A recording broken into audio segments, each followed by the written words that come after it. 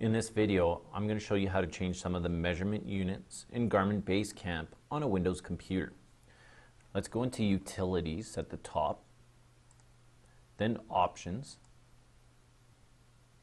Once in Options, our first option is Measurement. So measurement system, we have metric, but we also can choose statute for miles per hour and feet and square feet. We also have nautical if we're doing some boating. We even have custom, so if you like to use a mix of different systems, you can. We have our grade. We have our heading, and there's a few heading options from automatic magnetic variation to grid to true, user magnetic variation, and then cardinal direction.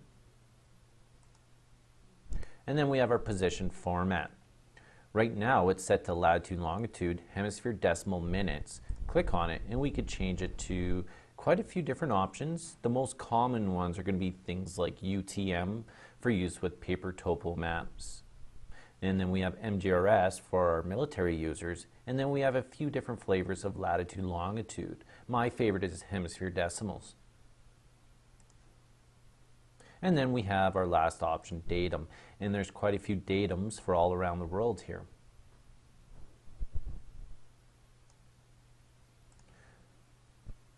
That was changing the measurement units in the Garmin BaseCamp software on Windows.